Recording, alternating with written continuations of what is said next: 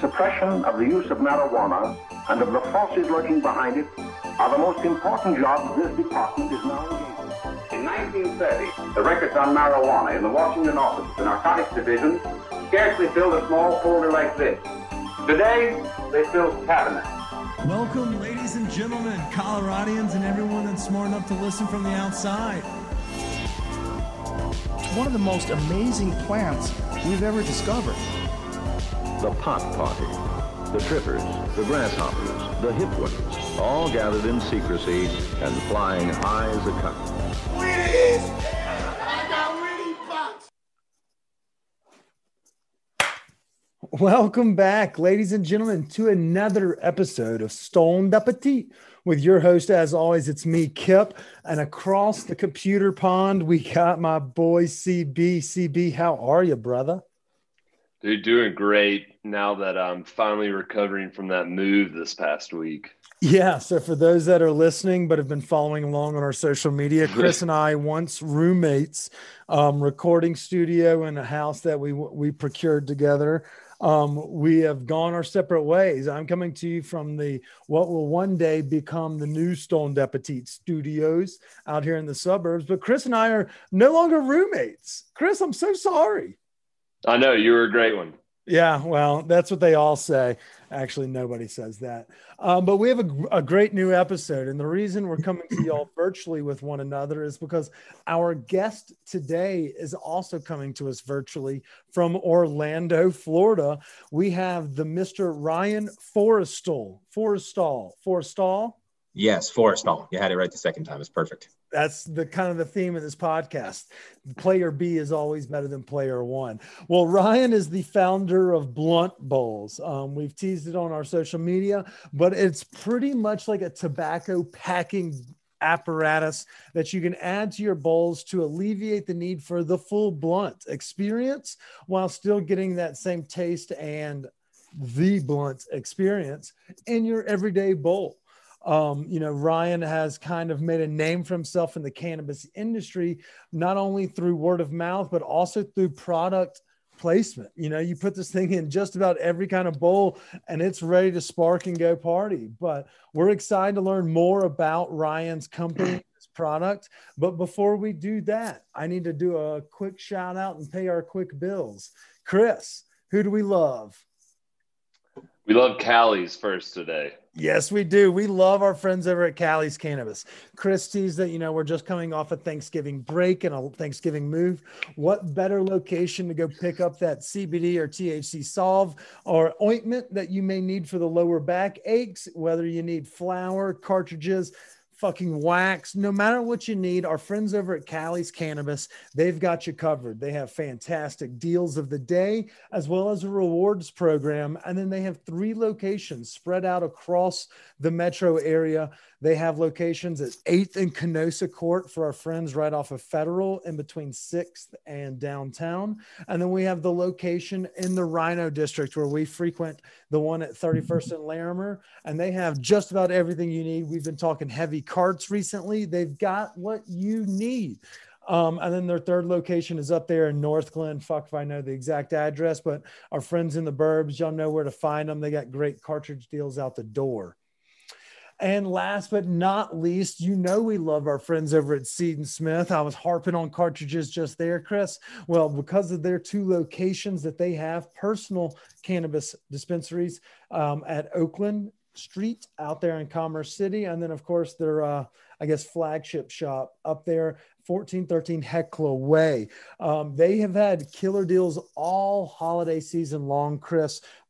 Everyone knows that we love that dart pen, but it doesn't stop there. They have fantastic flour. They have their own wax. And then talking cartridges, if you're looking for just the everyday play the hits, they've got you. Edibles, sodas, cartridges. They've got everything you may need. Fucking tinctures and whatever. They've got it. So check out seedandsmith.com to find out what location is nearest you. And if you're looking for their product, but maybe don't want to frequent the Seed and Smith locations, they have that all available on their website of where you can grab dart cartridges, where you can grab their flour, their wax. They've got it all covered. So go to seedandsmith.com, load up on what we're smoking. We're not professionals, but by God, do we love the plant. Woo! Ready, Chris? That was a good one. I felt good about it. Yeah. All right. Let's kick this virtual party off. All right, Ryan. So we like to start every episode kind of the same way. Chris, I'll let you go ahead and take the ones and twos. I'm going to puff on this pen real quick. Cheers, boys. Cheers. All right. Yeah, Ryan, what we like to ask our guests are you a transplant or a native to Colorado? Neither in this case. I have visited recently Denver. It was gorgeous. It was absolutely beautiful. And I hope to someday transplant myself there. But as of now, neither. Yeah, we're full. We're full. Yeah, no more room, no vacancy. Sorry. So where are you coming from?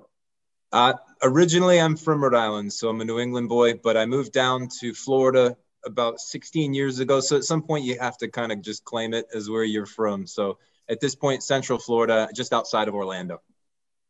Home of Disney World. Yeah, it's pretty much what everyone knows it for sure. Jean shorts and meth. Yeah, you pretty much you nailed it. That's all there is. We're big on stereotypes here on this podcast. Ride it hard. There you go.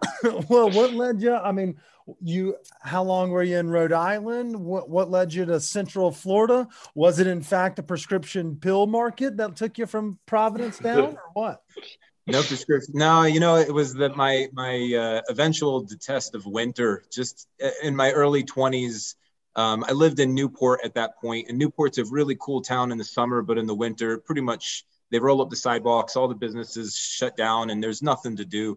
And I've been a musician since I was really, really young. And one of my friends that I was close with, he became a musician for Disney, and he had moved down here into this area, and he was like, you should come down. You should see how it is. I didn't have any significant roots, marriage or kids or anything like that. So it was a good time to try something new if I was going to. And it came down, and then the rest is history. I've been here since. So you're kind of a journeyman musician and then found your roots in Florida. That's not too shabby of a path. Yeah, I've been playing since I was real young. I can't say that when I got here it was with the intention of specifically playing, but I certainly have played a lot since I've been here. But yeah. What's your instrument? Drums. Drums. Yeah, I've been a drummer since I was about 6 years old. Love it. Nice. Yeah. In fact, I want to give a quick shout out to my friend Eric. He's our mutual friend, the one that you know from the band Lettuce. If you don't know about the band Lettuce, check them out. They're the preeminent funk band. They're the greatest, amazing. And Eric Bloom is the trumpet player. He's the most innovative trumpet player in the world. I grew up with him. We lived together my senior year of high school. His parents were like my parents, and I have so much respect for him. But yeah, he's our mutual friend that said, you got to check this out. And I'm excited that I finally got to do it, be on this show with you. This is great. That's awesome. So you mentioned, the music wasn't, and shout out to the Bloom crew. We love Lettuce. Shout out to Paul and the whole family. They were on the podcast not too terribly long ago talking about their wine company, but I digress. Shout out Benny and Zoe. Everyone knows that we love their natty wines. So you mentioned that you were not necessarily on the hunt to be the next fucking Phil Collins or whatever it may be. You just wanted to, what was it that I guess shifted you from whatever the day job was into BluntBowls? What is the day job prior to creating BluntBowls that kept, the lights on?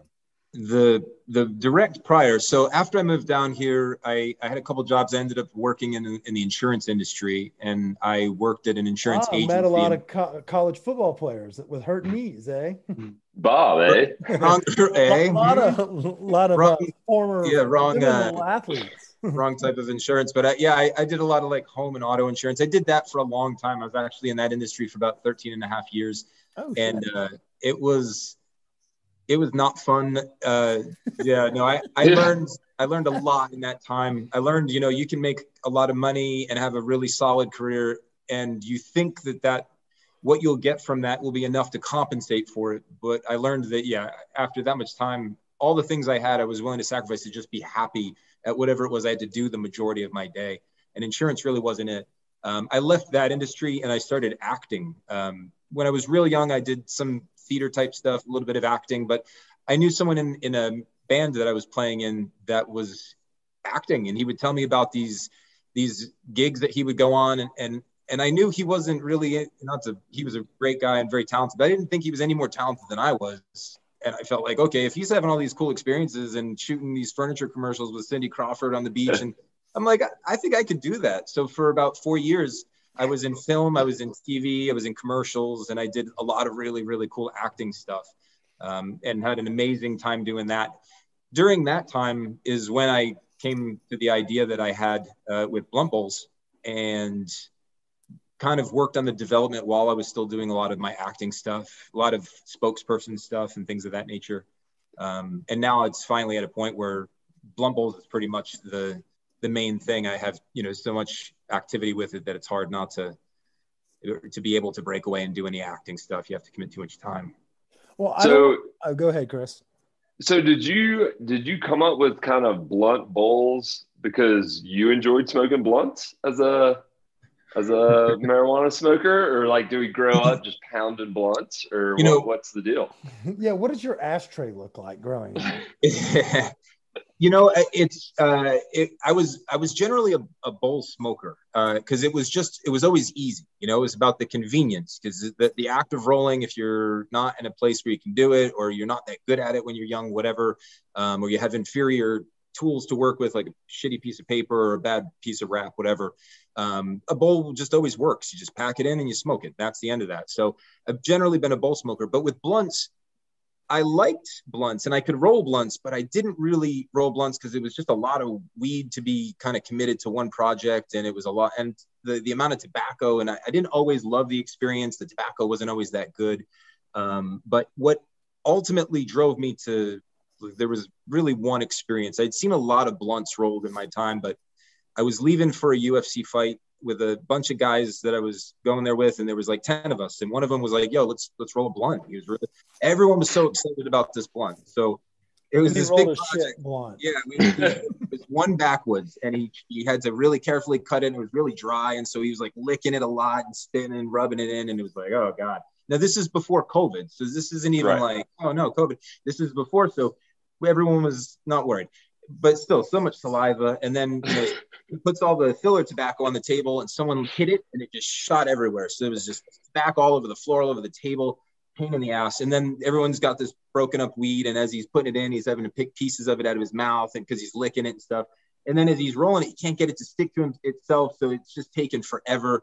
We need to leave. This process has gone on for too long, and so finally this gets finished, and we all smoked it. It was just, somewhat of a high, but it was so much process.